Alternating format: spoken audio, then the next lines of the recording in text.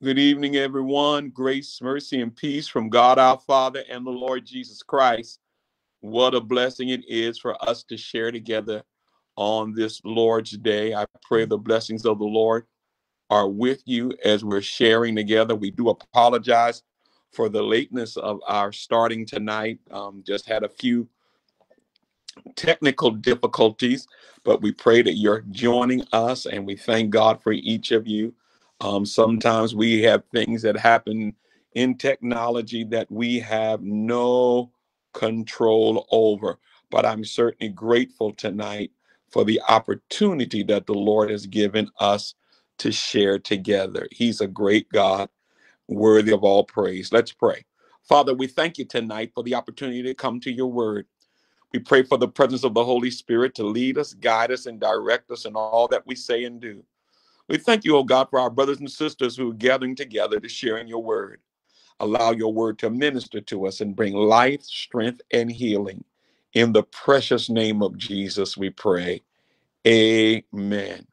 Certainly, again, I bless God for you. I apologize for the quality tonight of our picture. But again, we are thankful for the opportunity to share with you tonight.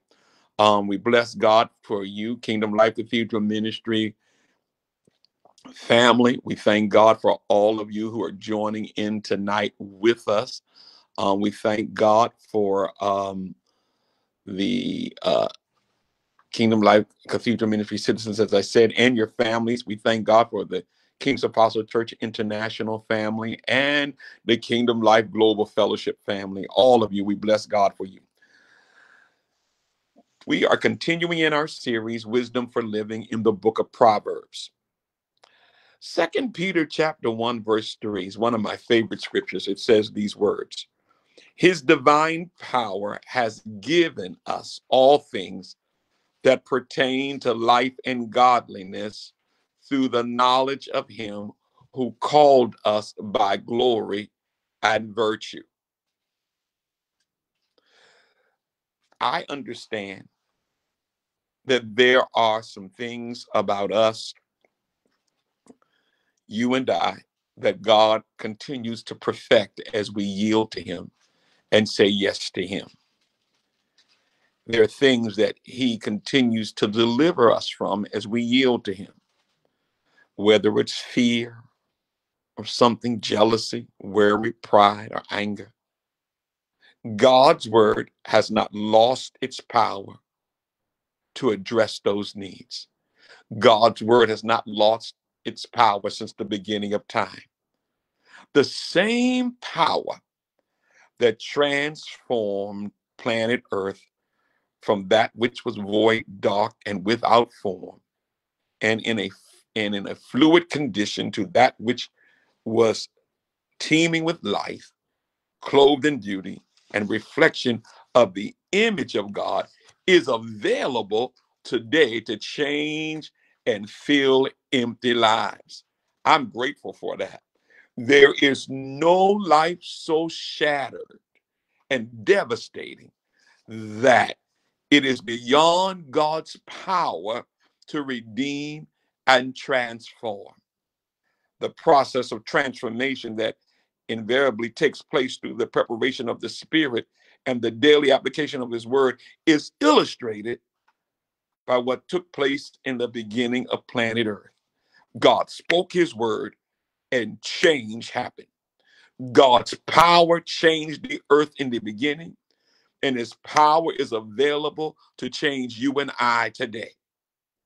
As we totally yield our lives to the control of God's Spirit within us, He uses the responsibilities, the relationships, and the ridicule. He uses the opportunities, the obstacles, and the obligations. He uses the pressure and the pain and the problems. He uses the success, sickness, and solitude. He uses all things to work for our ultimate good, which is increasing progressively, causing you and I to conform to the image of Jesus Christ. This is why we have the testimony that all things work together for the good of them that love God, to them that are called according to his purpose. Oh, what a treasure you and I are. We are God's treasure in the earth. When God looked throughout the universe for something to give his only son in reward for what he had accomplished on the earth, God Father handpicked you. You are the Father's treasure, his priceless gift of love to the Son. Psalms 90, verse 12 is another one of my favorite verses, especially during this time of study in the book of Proverbs. It says, teach us to number our days that we may get a heart of wisdom. The original King James text says that we may apply our hearts to wisdom. Tonight, as we begin Proverbs chapter 21, and we'll see how far we can get tonight, we're going to talk about wisdom for the heart. Wisdom for the heart. I'm so grateful for Elder Ralph Wisdom, our director of media, who does a tremendous job in helping me look good. I appreciate him and his gift. Let's look at verse number 1 of Proverbs chapter 21. The king's heart is in the hand of the Lord, like the river of water. He turns it wherever he wishes. Here, Solomon teaches us two things. Number one, that every one of us should routinely take a self-inventory. And number two, that even when we do perform self-examinations, it can be deceitful because we sometimes subconsciously convince ourselves that we are right even when we are dead wrong. Even though it's sometimes difficult to acknowledge the error of our ways, we must try to at least become the person that God has destined us to be. Solomon spoke back in chapter 12 when he said, the way of a fool seems right to him. So what is the answer? What can we do to make sure we are truly on the right path? We ask God. God will indeed tell us and direct us when we're truly right and when we are truly wrong. We may be able to fool ourselves, but we will never be able to fool God. You see, the issue of correction is really the main issue of this text.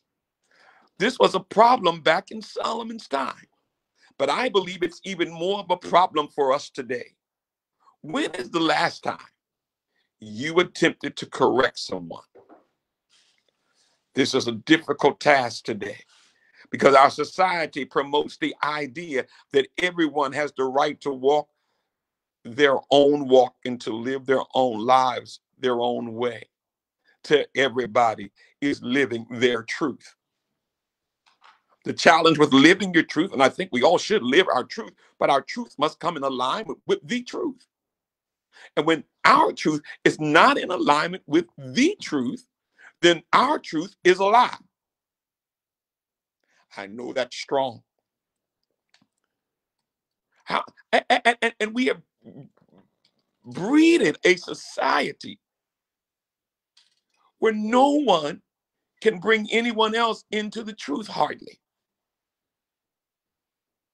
Parenting is different now. I grew up in an era, and I'm not knocking what parents do now. Let's not get it twisted. But I look at it from this perspective. When I grew up, my parents were in charge of me.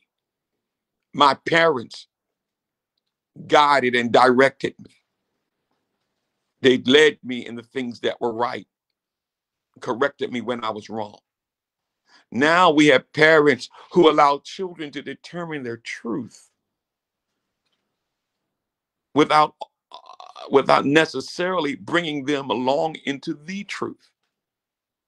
And so we breeded we're breeding a generation of people who who have become gods to themselves, making decisions for themselves without any reference to the truth.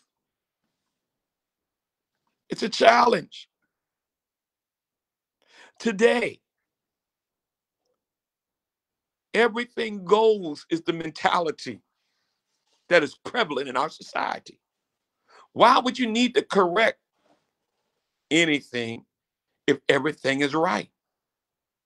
If we're not careful, we will raise up, and it's happening, an entire generation of people who will always set themselves as right, innocent, and righteousness, not realizing it is indeed becoming the stronghold of self-righteousness. How do we address this today? What does this mean to us today? It means that God looks at your heart. He sees your inner motives.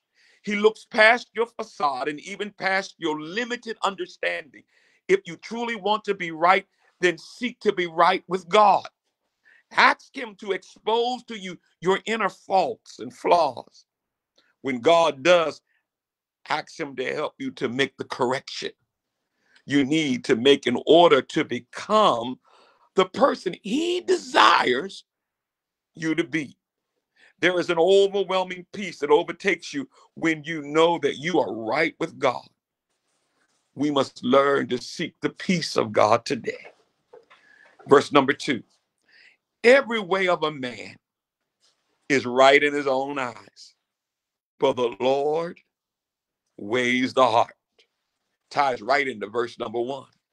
People are prone to rationalize sin, to self-justify, and to fail to see the reality of their sin before God.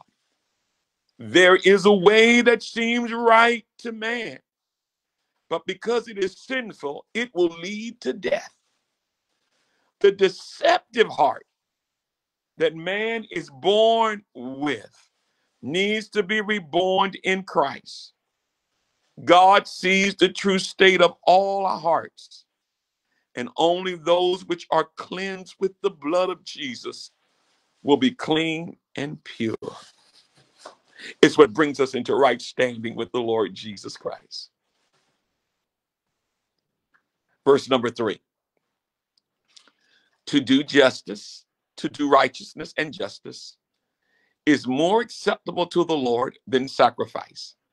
To do righteousness and justice is more acceptable to the Lord than sacrifice. Anybody can perform rituals and ceremonies, be religious and follow tradition.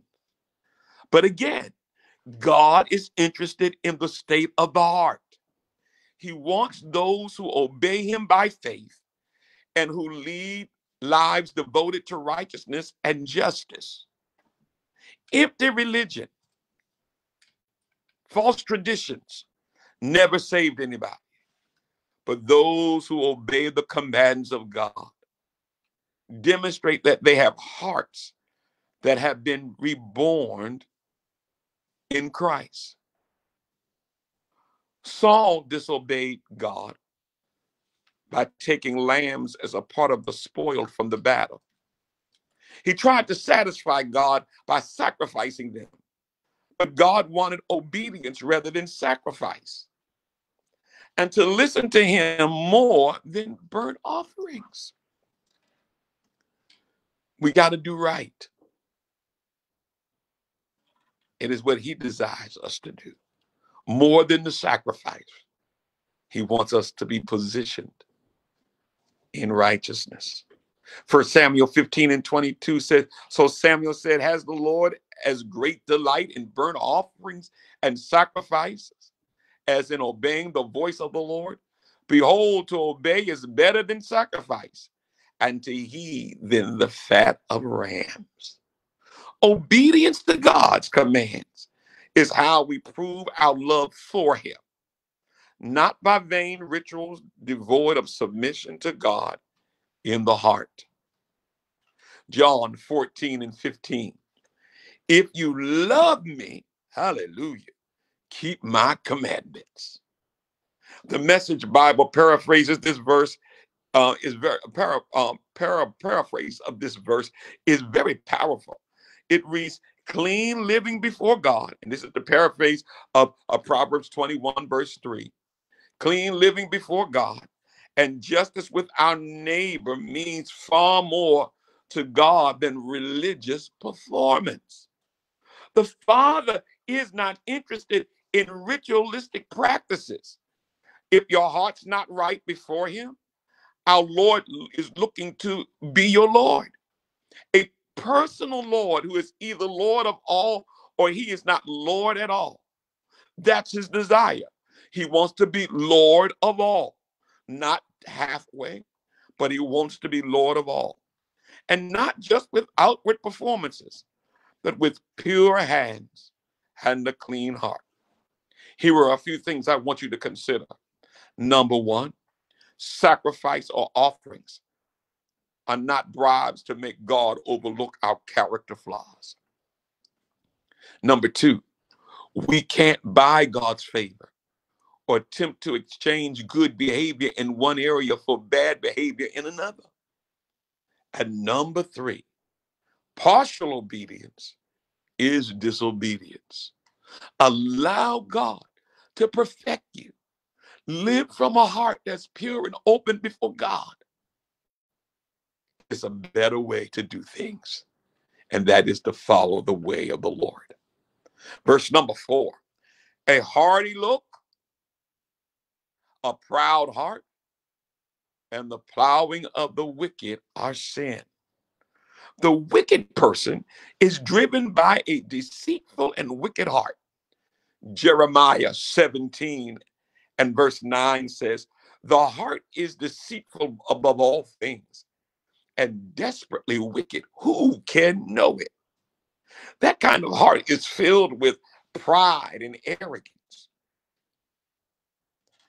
It has no reverence for God. That kind of heart looks down on others, and selfishness begins to take reign in them. That sinful nature will lead to all other kinds of sin. Only Jesus can change that kind of heart and bring newness of life. Verse number 5, the plans of the diligent. Wow, this is a good lesson tonight. The plans of the diligent lead surely to plenty, but those of everyone who's hasty surely to poverty.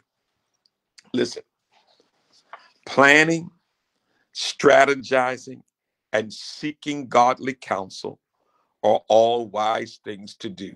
I want to say that again. Planting, strategizing, and seeking godly counsel are all wise things to do.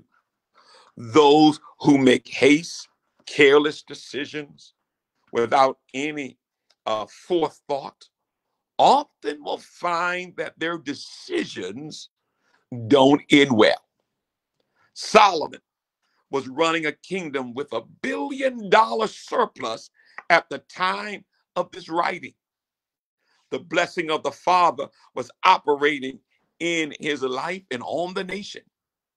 No one could say that Israel was not experiencing supernatural favor. Other nations knew that Israel was blessed because of the overwhelming success the nation and its citizens experienced. So the question is this: did they have anything to do with it? Was Solomon and his kingdom blessed because of God's goodness alone, or did God work with them? Was it because they were honoring him and following his principles? Let's look at it from this perspective. Do you and I have a role in our success? Does our actions have anything to do with our prosperity, whether it's prospering physically, spiritually, socially, or financially? If you read Chronicles and Kings, you will see the success of the nation go up and down. And it was always based upon the decisions of the leader and its citizens. When the leader and the people honored God and did what he said the nation to do, the nation was blessed. When they did not honor God and did not follow his plan and strategies, they were not. Was God still God? Absolutely. God was God the entire time. But their success was largely contingent upon their willingness to cooperate with God.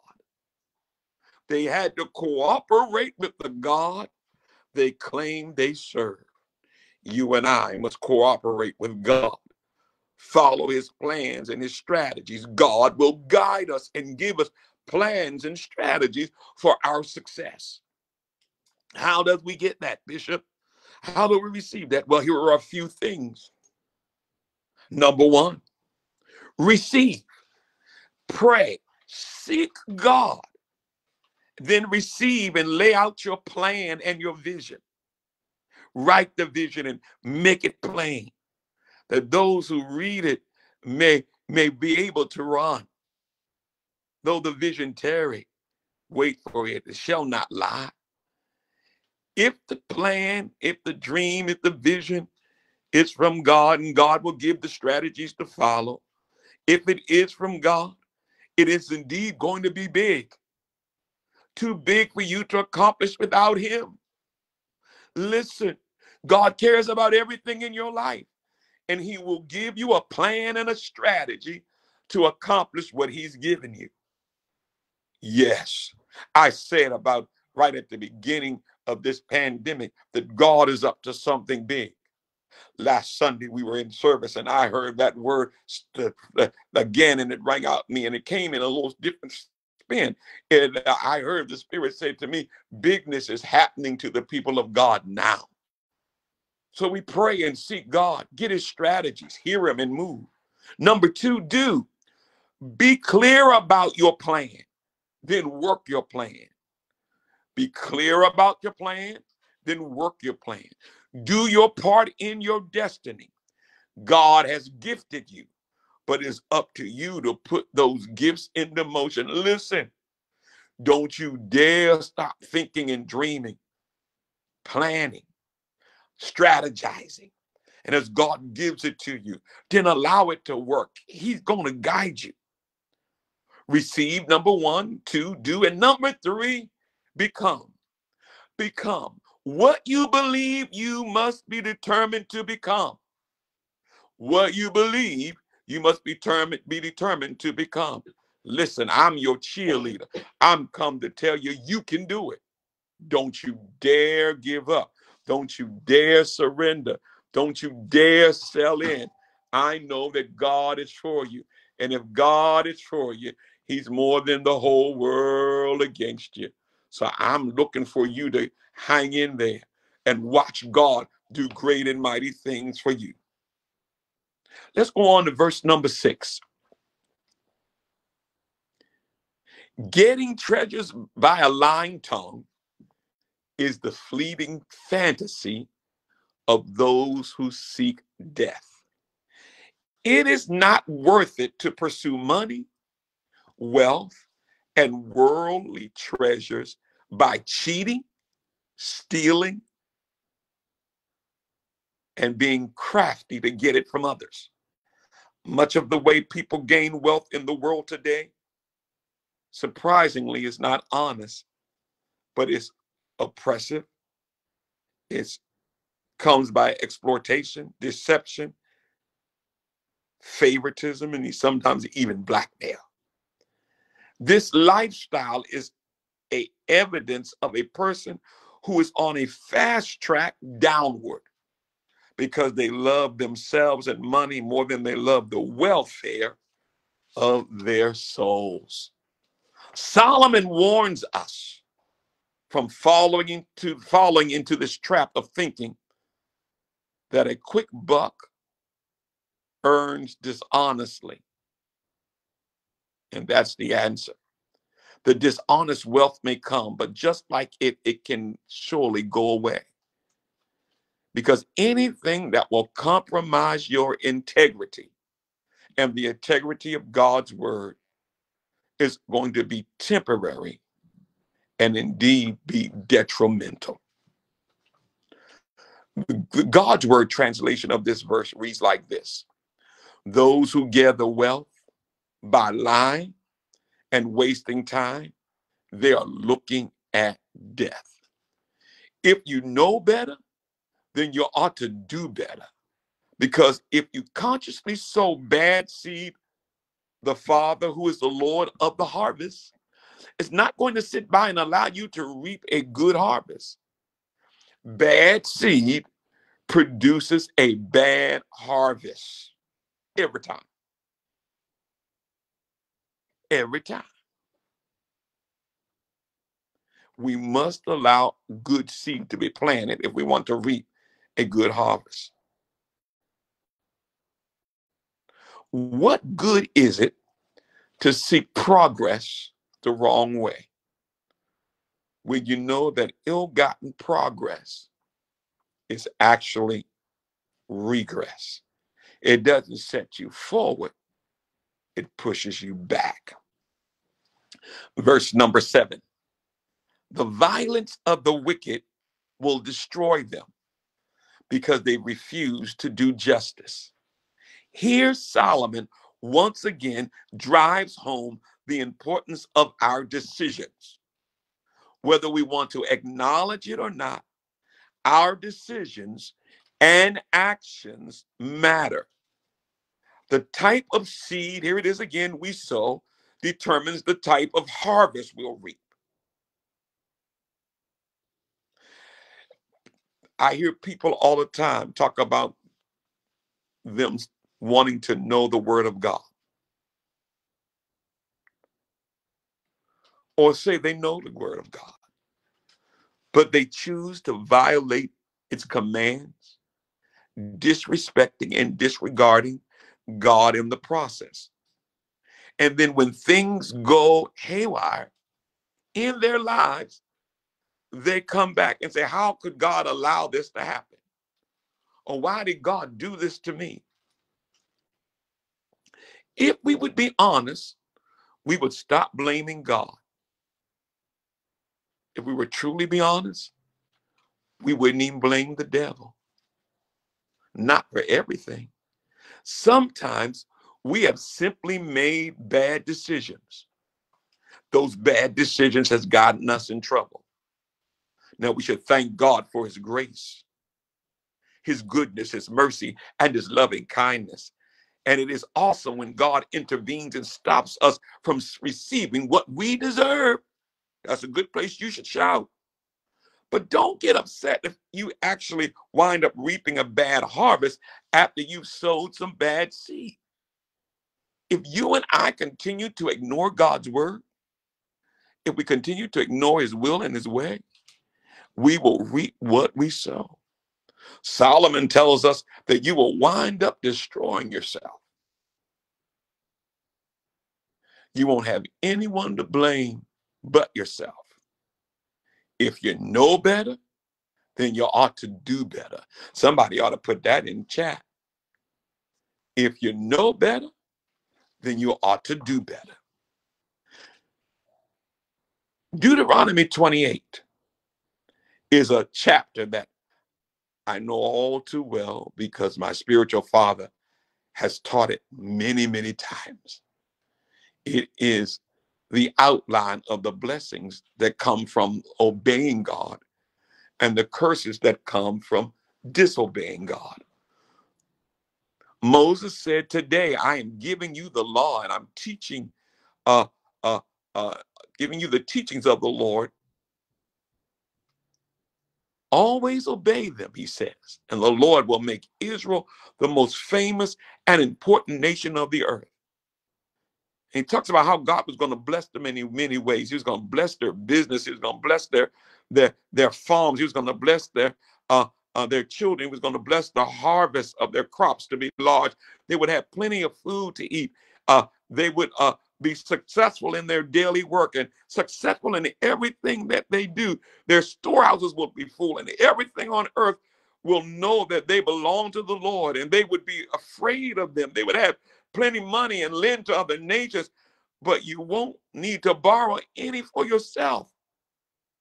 And that's just a little bit of the text. The picture of Moses painting up of living in the blessing is awesome. But then he goes on to say in Deuteronomy 28, and if you don't obey them, he will put many curses on you. Your businesses will fail. You won't have enough to eat. You won't have enough money. Your children will be affected. Everything you have will be affected. This is why you and I have to come back to the word of the Lord and follow God's plan for our lives. Verse number 8. The way of a guilty man is perverse, but as for the pure, his work is right. Here, Solomon contrasts the crooked ways of the sinner with the pure ways of the believer. The point that he's making is that there should be a difference between the two. Amen, amen, amen. The word crooked in the text means twisted or wicked. People without God can live wicked or twisted lives without even recognizing it. The enemy can blind the eyes of the wicked to the point where they truly believe that wrong is right and right is wrong. That's important for us to remember. We must know that using the words like right and wrong, and these words are almost taboo in today's society. People don't want to talk about right and wrong. They want to talk about what makes them feel good and what if it feels good, do it. If it doesn't feel good, don't do it. They don't deal with right and wrong. You have to remember that the enemy is a master deceiver of people, and he deceives people into believing that they're on the right path when they're clearly on the wrong path.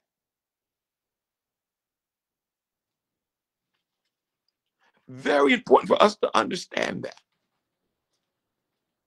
People think they're right. They come up with all of this stuff that sounds good, but when you test it, when it's tried against the word of God, it doesn't stand. Many people live in sin and take pleasure in it. Now, there are many people who enjoy living in sin. They did their best to have a good time in it. You know, they used to say, I was sinking deep in sin. Whee! They enjoyed it. But that same person who enjoyed it is a person who has not been redeemed and not in right standing with the Lord. Solomon's point is that if we can agree that sinners live twisted lives, then we must also agree that believers should not. There should be a clear difference between the sinner and the believer. I'm not talking about outward appearance, because you could put on a chapel cap, don't wear no earrings, no makeup. Men wear long sleeve shirts. Put your hair up in a bun, let it grow long, don't straighten it, whatever. Days of natural hair now anyway. Say you don't go here, you don't go there, you don't do this, and you don't do that. But the real reflection is what comes out of your life. How are you living from the inside out? Listen, there should be a clear difference. We've said this before throughout our study in Proverbs, a difference between the sinner and the saint. Our compass, our guide for living, should not be calibrated toward unrighteousness. Our perspective should not be perverted. Our desires should be pure. Our hunger and thirst should be towards righteousness. And our conduct and our character should be representative of the God who we claim we serve. It's the same God who lives in us and we live in him. Amen, amen. I'm going to do verse number, I'm going to actually stop right here and we're going to pick up at verse number 9 next week because I know the 9 is going to take me a while to get through. Amen. So I'm going to stop with verse number 9 and we're going to pick it up next week. I pray that you have been blessed by the word. Listen, I want to challenge all of you. Allow God, through the wisdom that he gives, to search and try your heart. Allow him to do that. I'm praying for you. Listen, every day we're bombarded with a whole lot of things, but the wisdom for the heart is the thing that God gives us, that we can live from our hearts, from the inside out, and experience living an extraordinary life by applying the wisdom of God every day. Listen, I bless God for each of you and thank God for what he's doing in your life. He's a great God, worthy of all the praise, the glory, and the honor. Please join us tomorrow at 6 a.m. for 6 a.m. prayer. I'm excited about the culture of prayer rising. My, did we have a time at noonday prayer on yesterday? Remember, just for your remembrance, we are praying every Tuesday and Thursday morning at 6 a.m. We're praying every Tuesday at 12 noon. I'm blessing God for the powerful testimonies that are coming in. Testimonies of healing and deliverance and doors being opened. People going in for tests and they can't find anything. People going in for tests and the tests coming back. All is well. It's the kind of God we serve. We're going to continue to pray and let the culture of prayer rise. I want to say again a special thank you to the Kingdom Life Cathedral Ministry family for your serving in ministry during the Kingdom Life Global Fellowship Conference. My. What a time we had. What a life-changing experience we had. Listen, I'm still receiving calls and texts about the impact the conference made on so many lives. Many people's lives and ministries will never be the same. And I bless God for your presence and your willingness to serve. Now, listen, I want to encourage all of you to join me on this coming Sunday. I'm telling you, worship and word have been explosive. You don't want to miss it. This coming Sunday at 9 a.m. We invite you to join us either on Facebook Live or in person. Listen, let me tell you, I get so excited. And I bless God for Facebook, but I'm telling you, I'm a little partial to seeing you in person. I get so excited when I see you come in the door and bless God. I'm seeing more and more of you, and I bless God for how he's keeping us and bringing us back together again. I truly thank God for you. We love you, and we're praying for you and your families. Listen, I want to make a special announcement. You don't want to miss Sunday. Write it down, November 28th. Sunday, November 28th at 3:30 p.m. is the service of consecration and installation. It is the service of consecration and installation. Amen. Of those in our ministry. Amen. My spiritual father will be there with us, sharing again with us in the word. Apostle Wilbert Baltimore. I'm so excited. You don't want to miss it. You want to prepare yourselves now to be present. We're expecting, amen, people from far and near to come and share with us in worship. We're preparing now. Everybody will be kept safe. We'll be indeed doing all we can to keep everyone safe and follow the CDC guidelines. You don't want to miss it. 3:30 p.m. is the service of consecration and installation. Listen, I'm so grateful for your faithfulness to serve and by the way of giving. we are blessed. We could not do without what we do without your faithful um, commitment to sow and to give. You can give several ways. You can give online, kingdomlifecathedral.org/give. It will lead you right to our giving app, and you'll be able to give. You also can send your gifts of love in to Kingdom Life Cathedral Ministries, P.O. Box 967, Ranson, West Virginia 25438. That is again KLCM, P.O. Box 967, Ranson, West Virginia 25438. Listen, I bless God for you. We love you. We're praying for you. And I want to encourage you to stay kingdom strong. We do it together. We're kingdom strong together. Remember, it's your moment in time. Live the kingdom life. Blessings and love. Until the next time.